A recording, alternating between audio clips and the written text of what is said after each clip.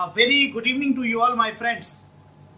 Today we have gathered here to understand what errors you made during submission of your assignments, number one, specifically about your profile as well as about your career goal essay.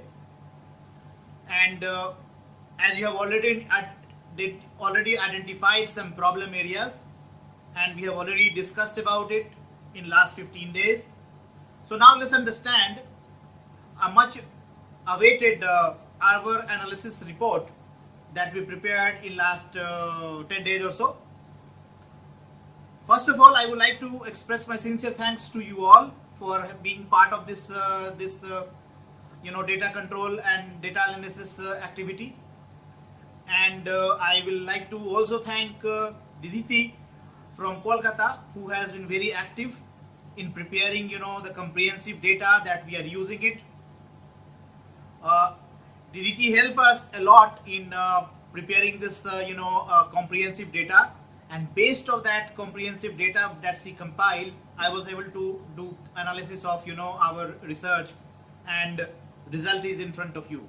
So the aim of our research was to increase the overall efficiency of content writing, editing and publication at modlingua.com. So this is our aim of the whole research that we did. I will give you, if you look at the left side, we have total number of summer interns in 2018 is 135. Total number of interns who participated in this project is 85. This is the graph that is being represented. This 135 is this blue part, and you find this magenta part is 85 numbers. So now I will give you a brief of what we were supposed to do. The first, we were supposed to evaluate the draft as well as the published version of intern's profile.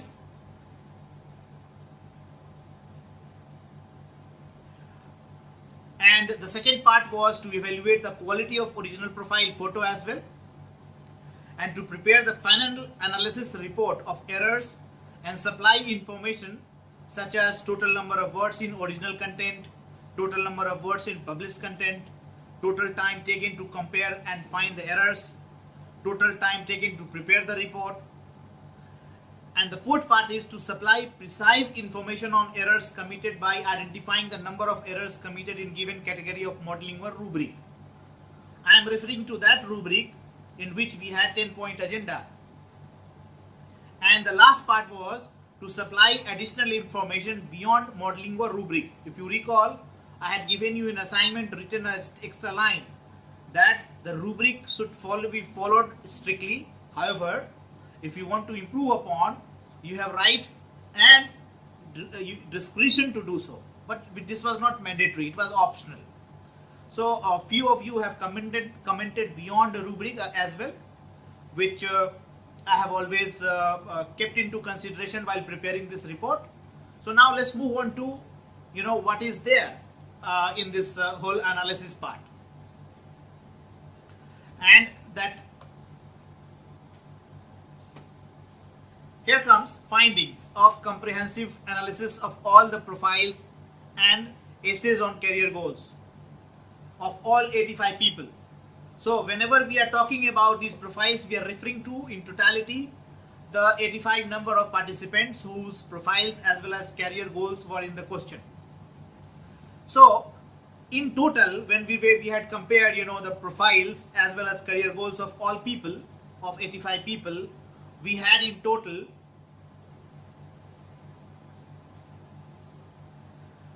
34,218 words in the original document of all people.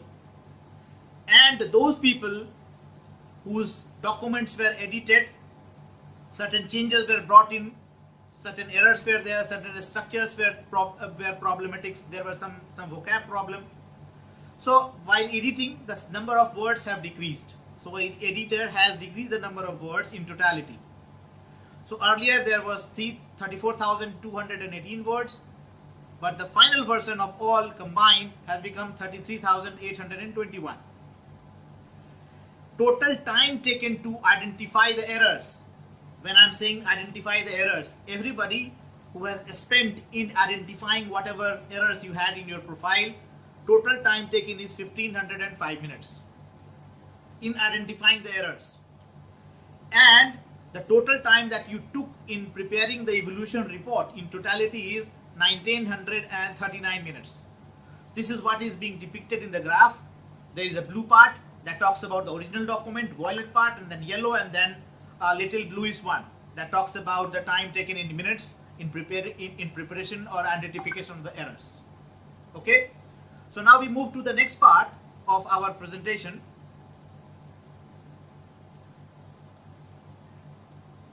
And that is again finding the comprehensive analysis of all profiles, total number of errors.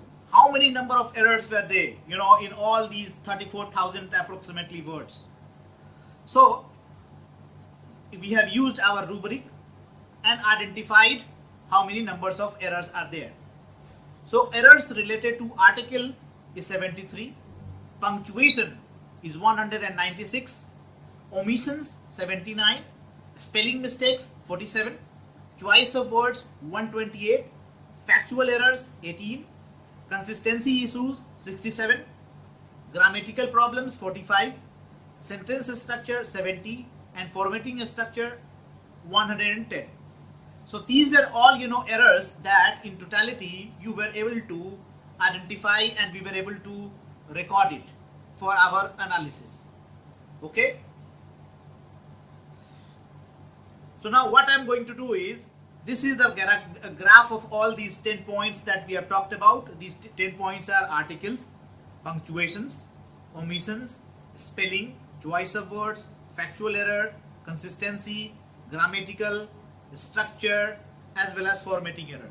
In totality, so thus we have 10 point agenda to control.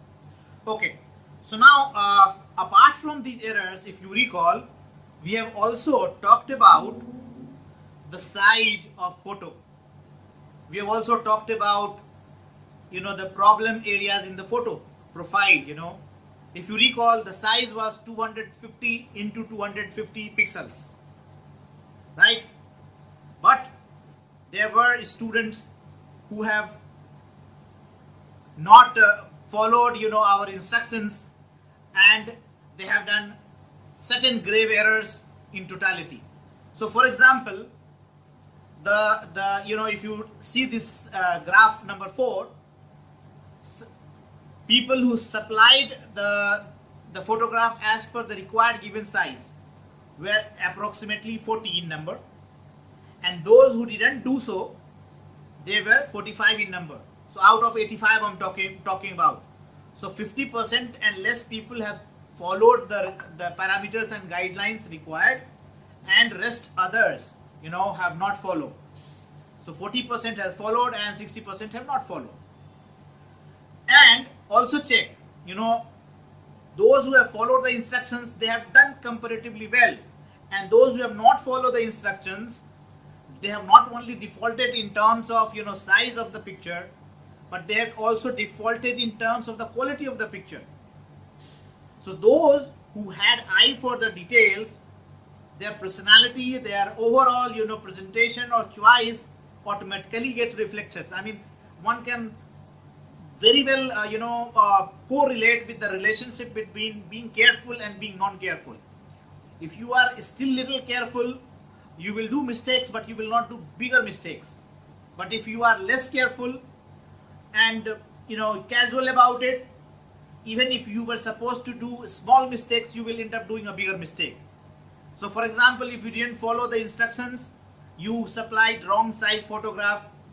If you supplied wrong size photograph, you didn't care to supply a quality picture that could be presentable enough.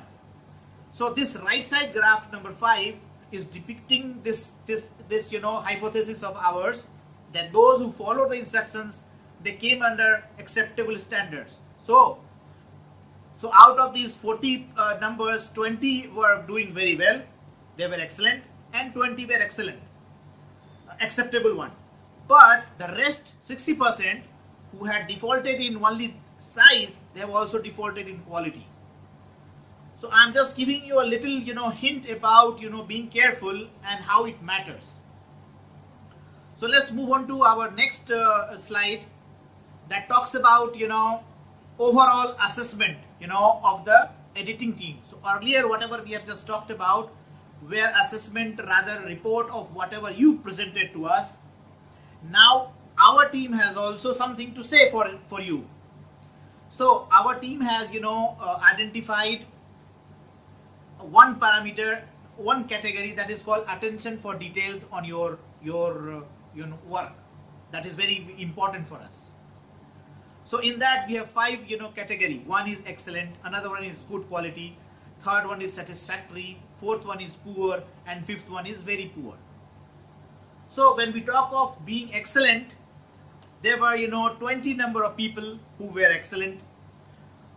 When we saw of good, there were 20 number of people who were good.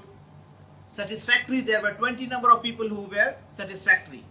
So in a way, out of 85 profiles, I will say 60 of the profiles were okay from our side, but rest 25 were either poor or very poor. So if they were poor, we were able to edit it ourselves. But those who were very poor, sorry to say, we had to send those profiles back to our members and explain them that your profile is not up to the mark, improve upon, and then give it back to us. So this is how our team has observed in your activity that you did. Now, apart from paying attention on the detailed part of yours, our team has also evaluated one aspect, and that was called overall presentation. So when we are talking about overall presentation of your work, when I'm talking about work, we are talking about your profile as well as career goal. Let's say we had another point, and that is excellent, good, satisfactory, poor, and last one is rejected or redone. I'm talking about those people who were not attentive enough. You can correlate attention and overall presentation parameter. If you are attentive, you are doing excellent. If you are very attentive, you are doing excellent. If you are less attentive but still somehow doing good, you remain good. Somehow you were able to manage, you remain satisfactory. If you were not very keen on attention, you became poor. I'm talking about the performance, error and its performance. Very poor. If you perform very poorly, you were rejected, or the work was to be redone. So based on this parameter, we were able to define who are doing well and who are not doing well. In fact, if you go and study behavioral science, there are now research that are being focused towards studying the behavior of individual, not for a particular time period, but people are now also trying to study your bachpan, childhood, your whole history of growth, psychological, mental, physical, anything that is possible. So if they study your all those certain parameters in rubric, they can identify you as a good human being, how much pressure you will be able to take up, how much good you will be able to do, what performance you could do for the betterment of the company, etc., etc., how much retaining capacity they will have. So I mean, now because of the technology part and artificial intelligence and big data analytic, or blockchain, etc., etc., there are lots of things happening in artificial world. So they are adding a great advantage to human resource management training programs and whatnot. So be very careful about you being careless in your attitude. If you are careless in one part, you will be careless automatically in other part. I'm not saying 100%, but one tends to be careless. So it is always good to be sincere towards something and be insincere. Of course, life is not very always sincerity, You can be insincere when there is something casual friendship going on. But if there is something professional, I will suggest you to remain professional. Don't get it casual. If you cannot handle, just say, I'm sorry, I'm not in a position to handle. Then taking it and doing it casually. Because you will kill your time in casual activity, and you will kill time of the other person who has engaged you. So it is not being very professional. Be professional always if you are talking in terms of, in a professional world. Otherwise, just say, I can't handle, I'm sorry, and be happy. Then, creating a negative image about yourself and becoming casual and lethargic in life. Okay. So now, with this overall presentation of your analysis as well as our analysis, I would like to come to another point which is very important here to mention.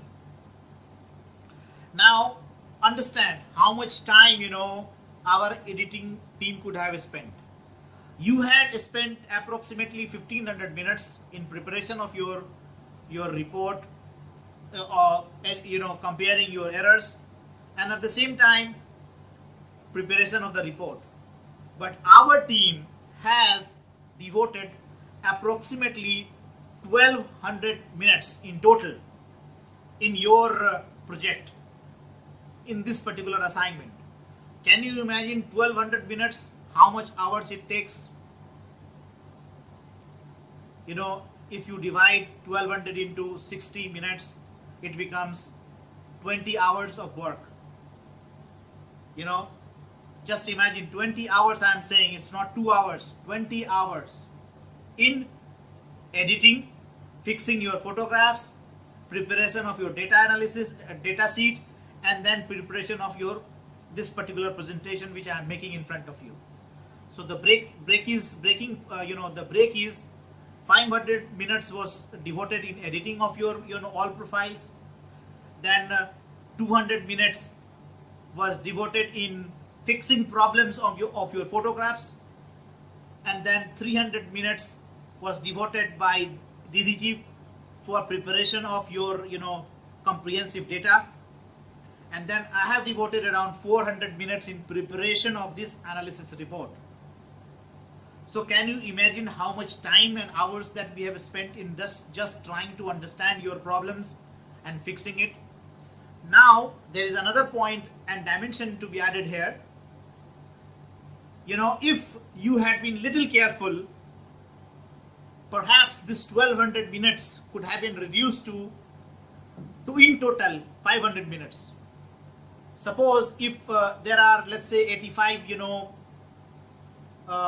presentation or profile or career goals, each career goal could have not taken more than 2 to 3 minutes in just reading it and publishing it. And if you go through the analysis report that we have seen, the maximum number of errors were not in sentence structure. The maximum number of errors were not there in spelling mistakes. They are there, these errors in punctuation. These errors are there in articles. There are certain omissions, which you could control yourself. You didn't need any third-party intervention. It could have been very easy for you to control it if you had given, little attention to it.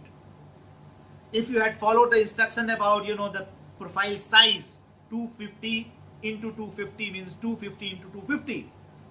No 249, neither 280, neither 500, neither 800. And while submitting your profile, there are people who have submitted their profile which has, school stamps. Imagine, you are presenting yourself, in front of a company as a trainee, and you are showcasing your profile with such a blurred photograph which nobody could recognize you. Your one particular photograph of yours has given, a lots of a story to tell to your HR manager who is hiring you. So this was internship program, open for all. You were able to come down to us. We can still correct it. But if this kind of error you present in front of the HR team, which is hiring you and giving you salary, I am 100% sure you are bound to be rejected just on these grounds. So please be very careful when you are dealing with any professional body or any organization, especially if somebody is hiring you. Be careful. Don't be casual. Okay. So now with this brief, I will again move to another page, and that is, what are the key questions now? So we have done all these big analysis, we have devoted so much time, we have calculated, that you did lots of efforts in comparing your original as well as final version of the document. Everybody has devoted at least 15 minutes in preparation of the report and evaluation report. Somebody has spent around more than that, but on average I'm saying 10 to 15 minutes. In totality, half an hour everybody has devoted in preparation of these reports. So what all this data and whatever I have explained it to you, what is the result? How we solve it? What are the key questions? So our key questions are, how do you improve the process? I mean it's very important.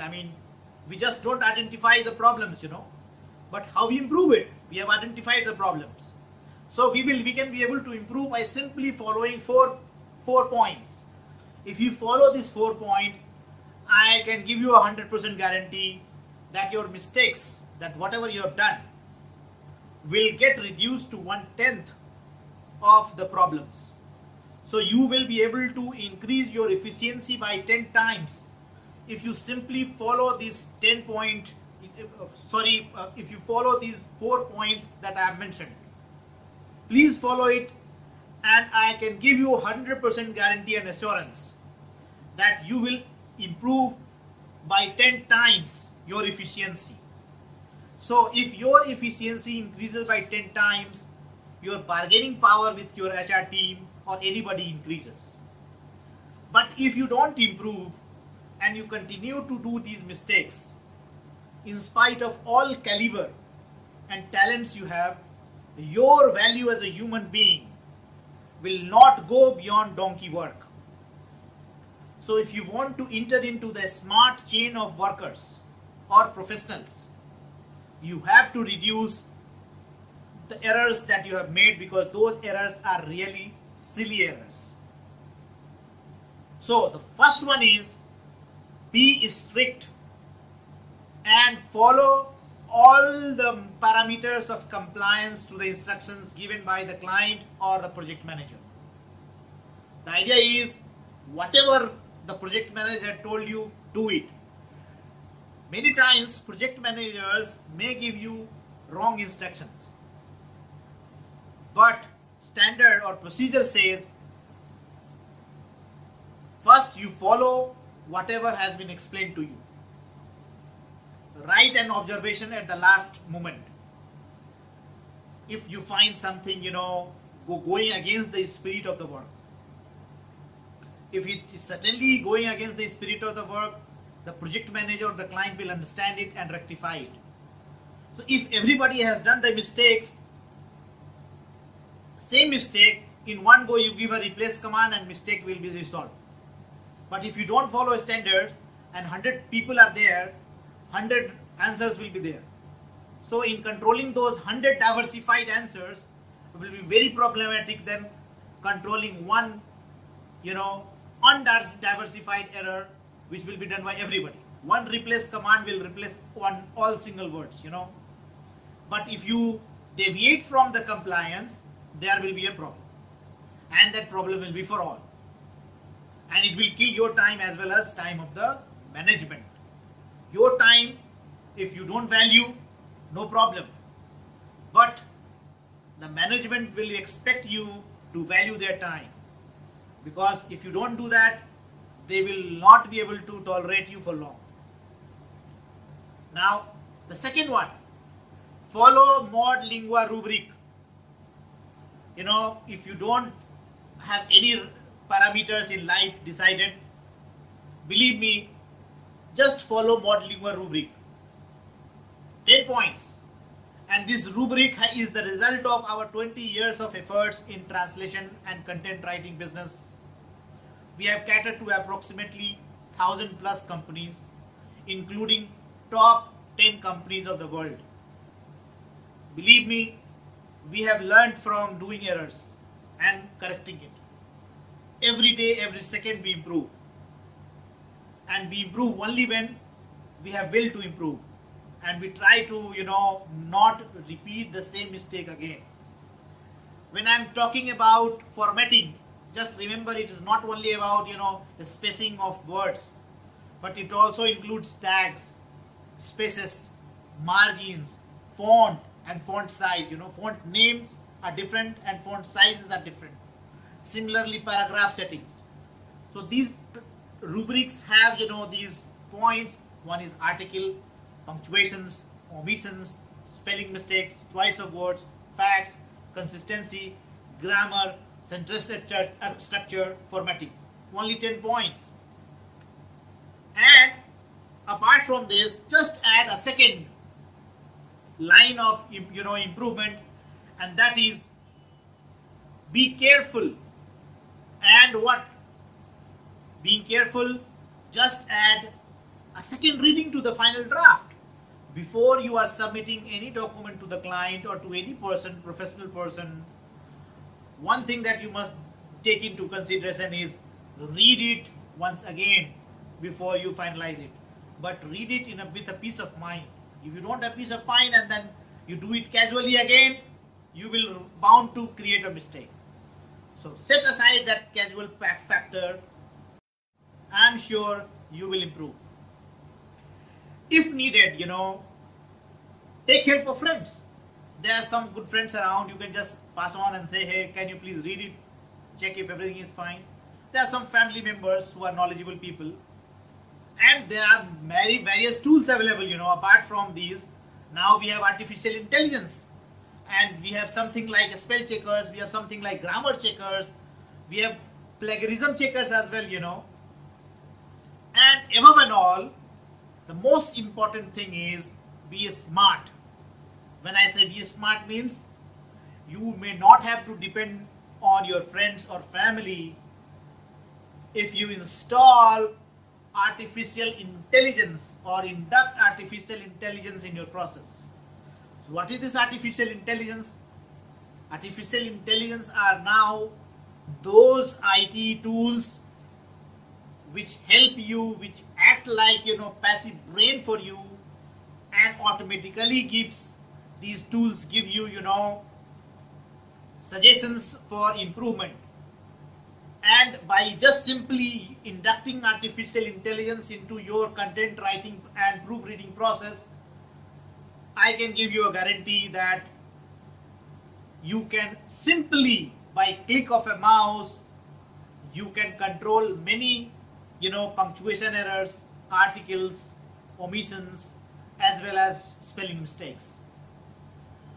The minor ones, which get left will create a cushion for you, and you will remain a very good content writer or a translator if you deploy this artificial intelligence into your system.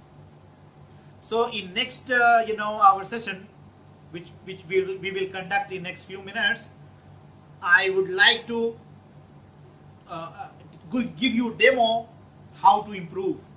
We will just, take one sample and try and understand what is going on. So now, before I finish, I would like to acknowledge two names. One is Diditi Ghosh, who has prepared the comprehensive data report for us. And secondly, all our interns who have participated in this data preparation process. I understand many had faced problems, but after all, at the end, you were able to do it. And I feel very happy about it, that you withstood all pressures, and in spite of all my frustration at times, which I have shown you through WhatsApp messages, you were able to deliver what was expected. And finally, with this, I feel very happy to thank you all for creating a history in launching this rubric called Modlingua Rubric for Language and Translators Community of India.